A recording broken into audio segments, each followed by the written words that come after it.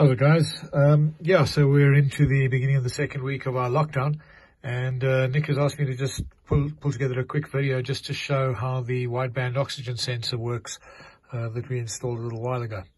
So we power up